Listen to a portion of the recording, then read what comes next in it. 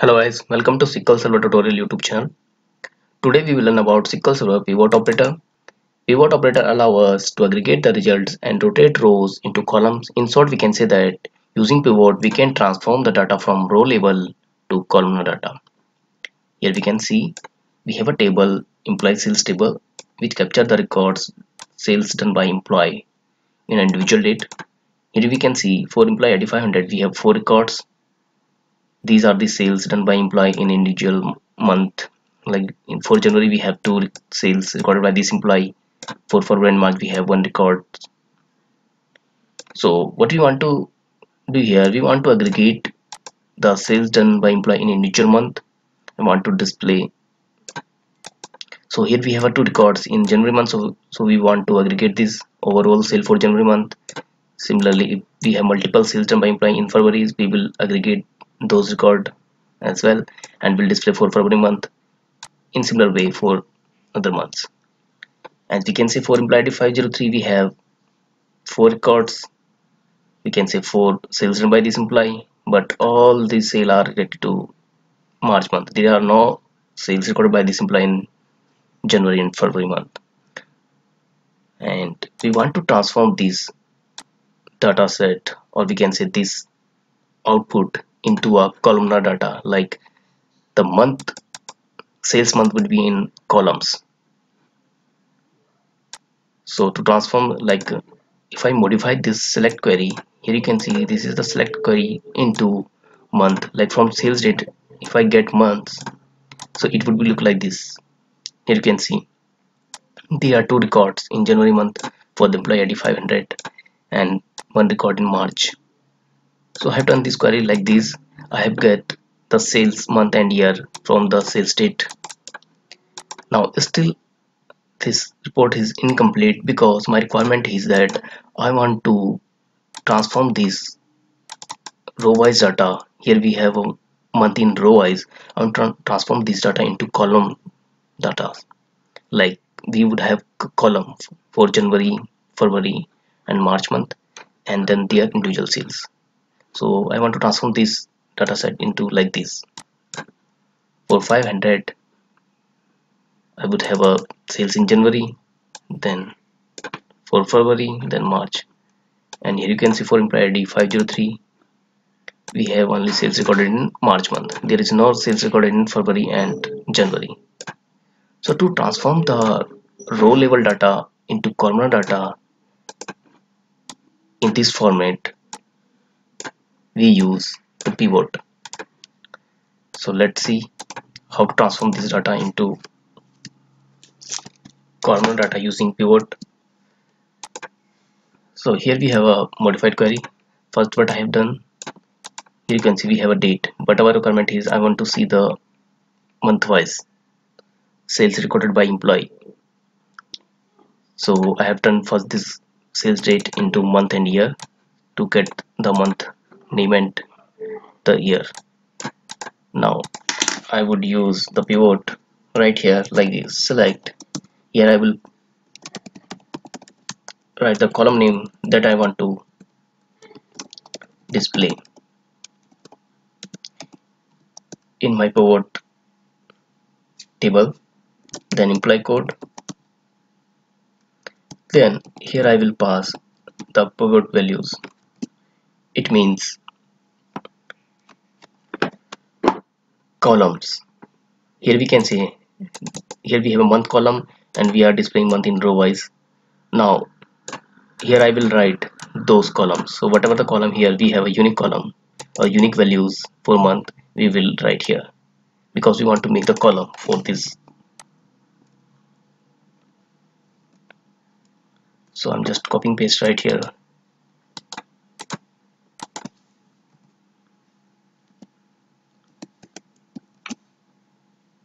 Because I'm taking here his null, because if the 4 employee have not done any sale in January 2020, so it would be replaced with 0. So for same employee ID 503, he has not done any sale in January month, so for January he would have a 0. In similar way for February, so we have to write here unique. month name that we want to display in our column,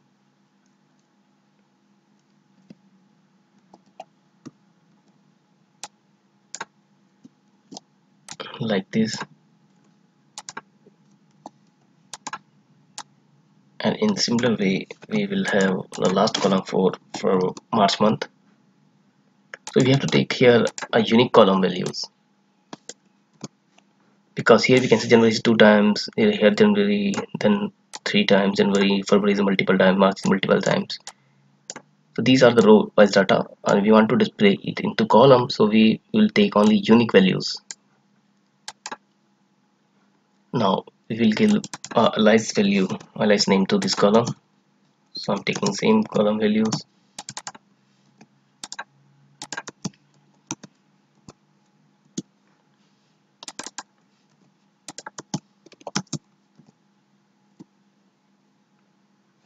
Now from I want these columns in my table, and these are the pivot values, and these are the columns that I want to display in my result set. From these are the modified query. Here we have transformed the sales date into month and year. Let's give it a license name. So it basically it will become a subquery. So giving table, then pivot 4. So here I will pass the column name. First I will take the aggregation. I want to aggregate on sales amount column. Like I want to aggregate the sales amount values I want to display in this column. So for whatever the sales amount value for the January month will be displayed in January column. In similar way for February, similar way for March. 4. Here we will pass the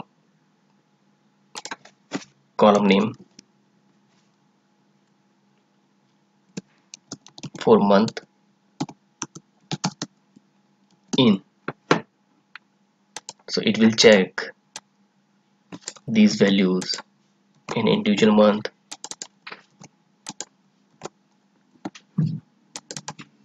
like this. So it is a simple query.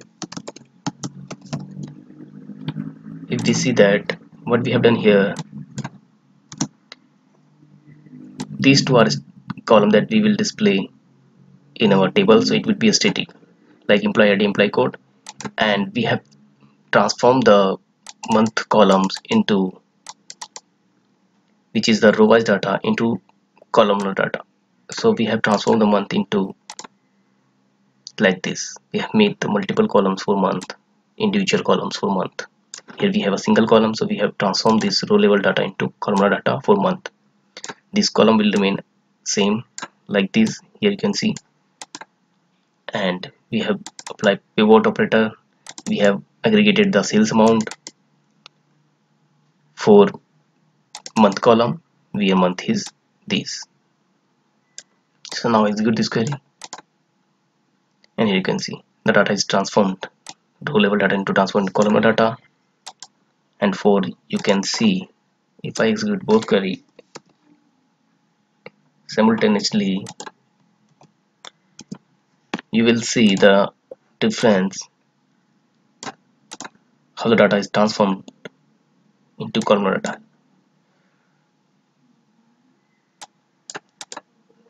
Let me execute the subquery, the modified one.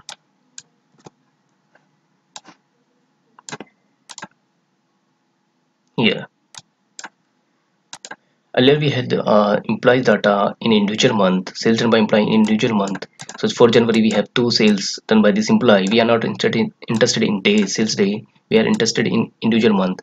So what was our requirement? Like to display the sales done by employee in individual month, where month should be in columns.